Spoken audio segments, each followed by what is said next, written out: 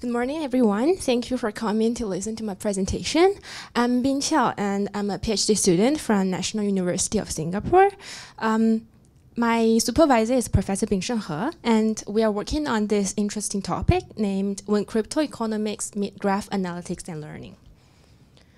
Crypto economics blending blockchain technology with many economic principles and have fostered lots of decentralized system. As we can see from the left figure here, it shows a total market capital of all cryptocurrencies from 2013 to nowadays. We can see a large amount of market cap have been gained in multiple cryptocurrencies.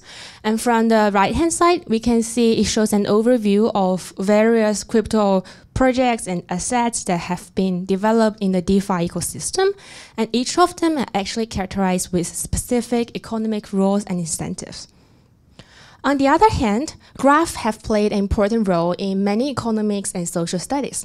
To illustrate, graph is a common data structure, include node and edge, in which edge are used to represent the relationship among the objects, which are the nodes on the graph.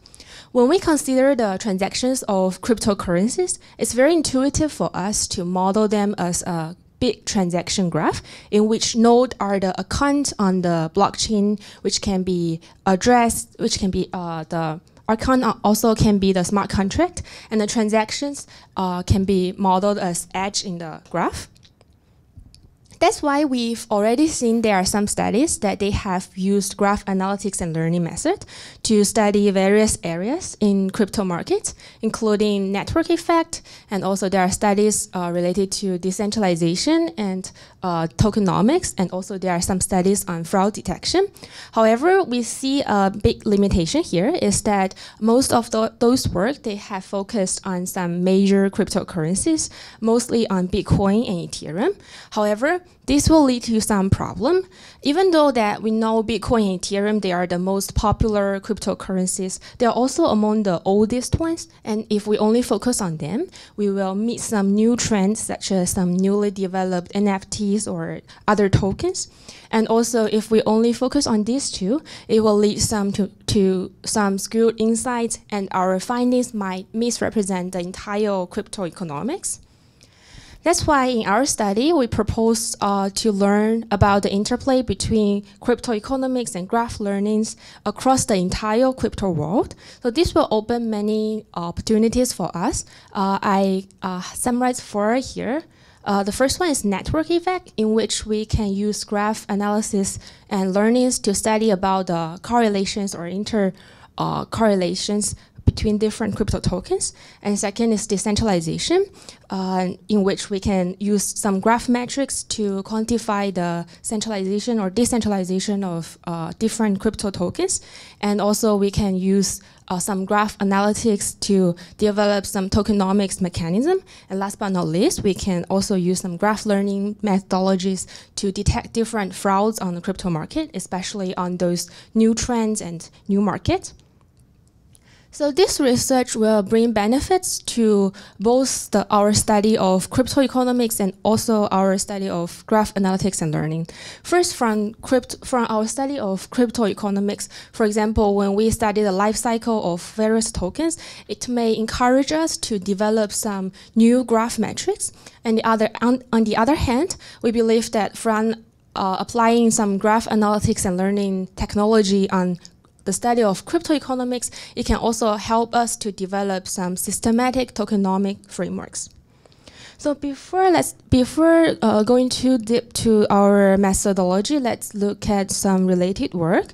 I also summarized the related work from the four aspects that we're interested that I discussed before. The first one is the network effect.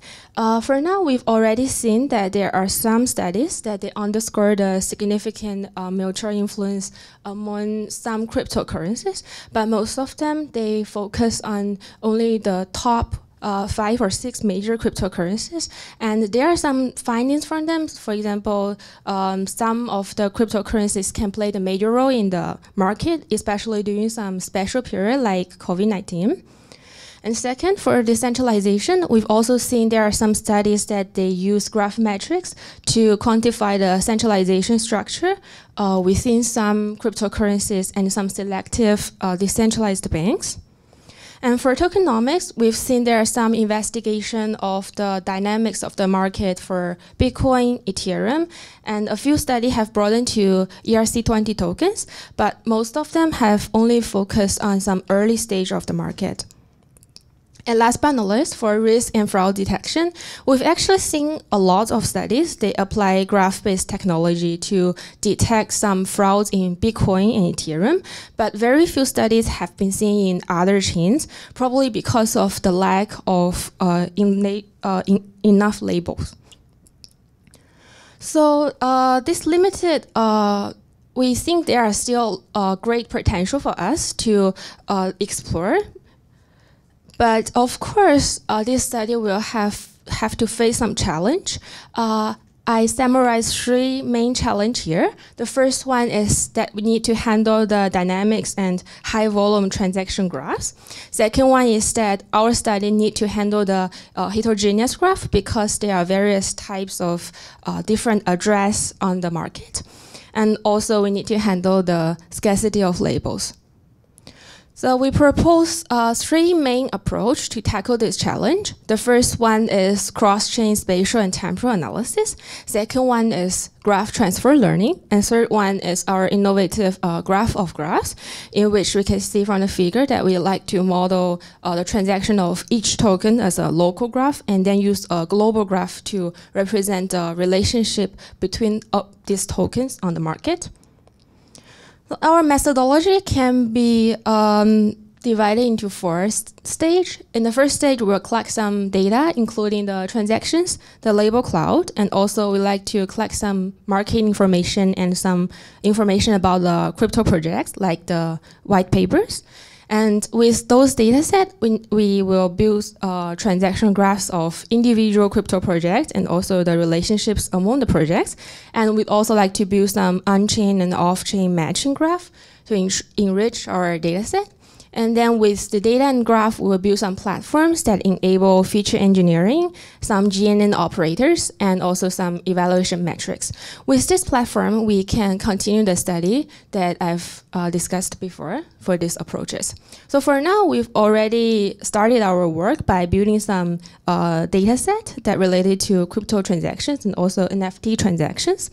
So with this data set, I'd like to introduce some of our preliminary results. So our first study is to study the life cycle of crypto assets, starting with some NFT collections. We like to study how the NFT projects are grow from its development to growth, then to maturity and to decline. Our data set includes more than 500 NFT collections with at least 10,000 sales. And with these NFT collections, we build daily transaction graph for them. And then we explore some graph metrics to examine which graph metrics are the best one to demonstrate the life cycle of NFTs. Here we explore the number of edge, the number of node, and also some weighted edge by the transaction volume. Our first finding here is that among those metrics, we believe that the number of edge actually are the best one to describe the life cycle of NFT projects. For the others, there are some limitations for them. For example, for weighted edge by volume, even though we believe that transaction volume are one metric that is widely used in many financial studies, we think it's not that suitable to use for NFT collection, especially for those low price item, because we've seen there are some cases, some very high transaction with very high value can bring a great influence to our measurement of the life cycle. However, it turns out that those high value can be a fraud case or some wash trading case. So we think weighted edge is not useful here. It's not that useful here. And then for the number of nodes, we find that it can indicate the participant count. However, it failed to account for the extent of their engagement. For example, there are some addresses on the market that they participate in lots of transactions. If we only count the number of nodes, it will miss their extent or their degree of engagement. So with the number of edge as our metric, we then measure the average duration of each stage in the life cycle. First, we measure the duration from the start of the project to its peak. And we find that the average time is about 17 days. And second, we measure the duration from peak to diminish. It's about 103 days. So we can see that in total, in average, the NFT collections in our dataset can have a very short lifespan, actually only about 4 months. However, a closer look actually shows that more than 60% of the collections, they peak within 2 days. So this leads to our second finding, is that we find life cycles of NFT collections follow very sharp and burst patterns. So after some introduction of our initial work, I'd like to conclude this presentation with a conclusion. So in this work, we introduce a novel method to explain or to examine the interplay between crypto economics, graph learnings, and analytics. And we like to leverage some graph techniques, including spatial and temporal analysis, graph learning, and also graph of graph to understand the economics of the entire crypto universe. Our future work will focus on addressing the technical challenge and also some realization of the technology that I've discussed today. So thank you for listening.